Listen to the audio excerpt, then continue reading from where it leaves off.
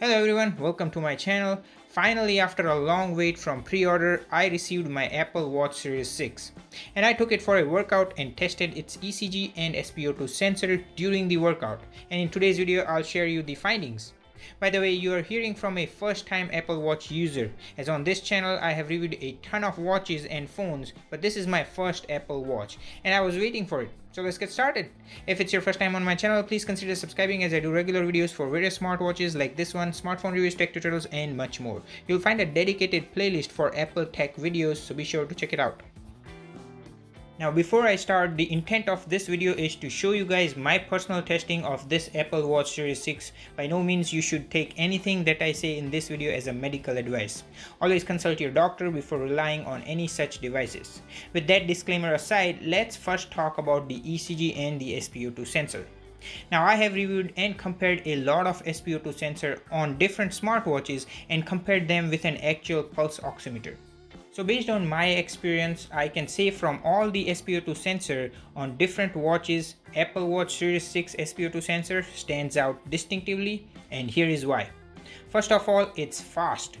I know I had to wait for more than 30 seconds on the Huawei Watch GT2, but here on Apple Watch it's just 15 seconds, and that's remarkably fast. On my Fitbit Versa Sense, there is no option of having an individual SPO2 measurement. You can only get a nighttime average, which is a bummer. The TicWatch Pro 3 also has the SPO2 sensor, but I haven't received my pre-order yet, so make sure to subscribe so you don't miss out that video. Anyways, secondly, I think it's more accurate. With other smartwatches, there was always an unsatisfactory lag of few numbers up or down when compared and averaged with the consecutive reading from an actual pulse oximeter. But with Apple Watch Series 6, so far for me it has been almost close and consistent. I'll show you later on during the video about SPO2 during a workout session, so stick around. And also the animation during the SPO2 measurement is so satisfying and smooth versus other competitors, it's just very basic. And finally, Series 6 gets reading every single time, and sometimes on Huawei Watch GT2 it would say place the watch properly and try again, and to top it up with Series 6, the readings are synchronized on both watch and the phone for your records, which was not the case with Fitbit Versa Sense and Huawei Watch GT2. Now let's talk about the ECG sensor. Right off the bat, Series 6 at this point in time in Canada does not have an official competitor. I know Samsung is about to launch the ECG update on the Active 2 and the Watch 3, but at the time of shooting this video, I haven't received that update on my Active 2 or Watch 3 yet. I will post the video of it as soon as it's available. And on Fitbit Versa Sense, the ECG is FDA approved, but the update will roll out in October of 2020. So with that in context, I don't have anything to compare it against, unfortunately. But from my experience, I am impressed. Other smartwatch manufacturers now have to do something unique to get me off. Well anyways, here is my rationale for it. Number 1. It shows actual graph with the P, Q, R, S and T wave, and you can see each segments like the ST segment, the PR interval, the PR segment. All this what I said will not make sense to anyone except a healthcare professional, so if you are a healthcare provider, you can casually see the distance between each wave, length of each segment, and even catch a premature ventricular contraction despite of this being a 2-lead ECG versus a 12-lead ECG. Obviously, despite of you being a healthcare provider, it's always a good idea to get a reading from a reliable medical grade equipment. But I think it just feels good to see all this on my wrist. Secondly, it's again very fast, just 30 seconds for the reading. The animation again like SPO2 is just mesmerizing.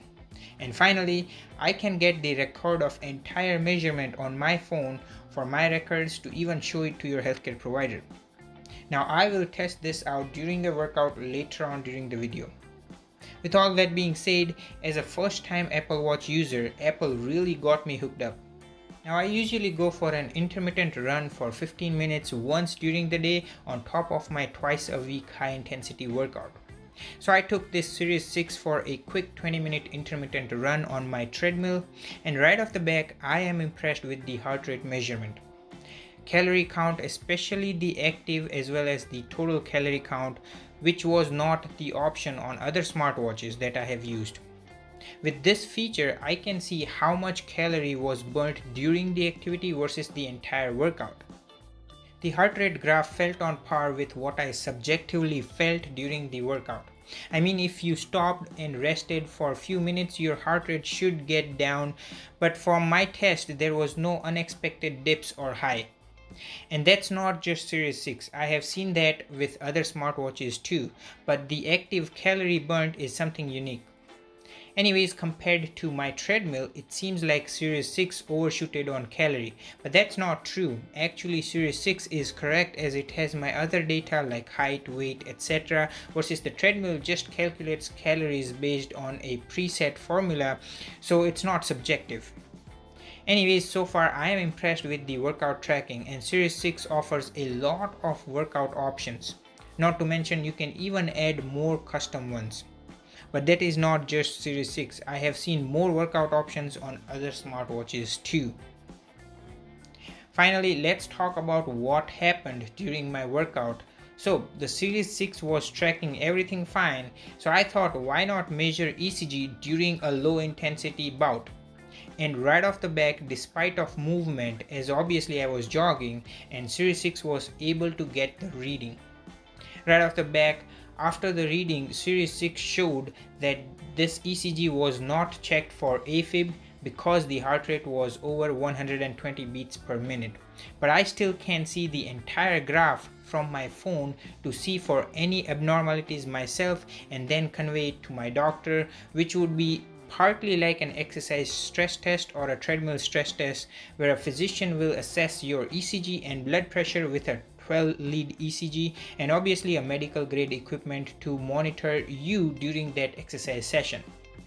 But I really think it's just good to have for someone who exercises regularly and has a pre-medical condition obviously monitored, or especially for those who are starting out to do exercises. Again, a quick disclaimer, if you are starting out exercising and you have a pre-medical condition, consult your doctor first versus using the Series 6. But I'm just impressed with what this thing on my wrist can do, considering it's just a 2-lead ECG. Now about the SpO2 measurement, right off the back when I tried to start the measurement of the SpO2 during the exercise, it prompted unsuccessful measurement caused by motion or tapping your fingers. I tried multiple times but it didn't work. And I did not want to stop the exercises, so I measured it right after the exercise without any cool down to see if there was an actual dip down. And there was, which showed 97%. I'm a fairly healthy individual, and at rest, no matter how many times I try, the reading are almost close to 100% or 100% for the majority of time. So after exercises, it went down to 97%, so I think the oxygen carrying capacity of my blood cell is still good. Again, don't consider this as a medical grade equipment reading, but I am impressed, especially unlike my Huawei Watch GT2, after an exercise it did not give me reading either due to a sweat or placement, and if it did, I had to wait for almost 30 to 40 seconds for it, versus on Series 6 it's just instantaneous. Now there is also a new very helpful feature with the Series 6, and that is the noise level indicator, where if you open the app it will show the noise levels in real time as well as give you a context to that number, so you know if that is okay or not. Sound levels are measured in decibels, and when you go in the learn more, there is a brief color-coded explanation of what each level means.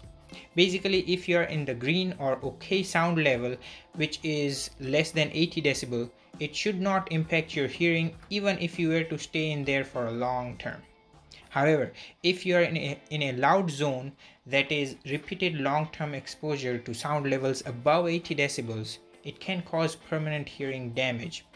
So use hearing protection or move into a quiet area. They even have given a value that 80 decibel for 5 hour 30 minutes, 85 decibel for 1 hour, 90 decibel for 30 minutes, 95 for just 10 minutes, and 100 decibel for just few minutes a day can cause temporary hearing loss, which is an interesting fact to know. Next time around, if I were to enter a zone which sometimes you perceive as not too loud can be actually loud, and this will give you a numeric reference. This is a very helpful feature for people who work in a dynamic environment. Now please make sure to subscribe, as I'll be doing more videos of this, including all the features, and compare it against other smartwatches, as if you are a follower, you know that I talk a lot of smartwatches on this channel. With that being said, I really hope you found this video helpful. If you did, then please give this video a thumbs up. It really means a lot. Also follow me on my other social media network for early preview to upcoming videos and free giveaways. Links are in the description of all my videos. Thanks so much for watching and take care. I'll catch you guys in the next one.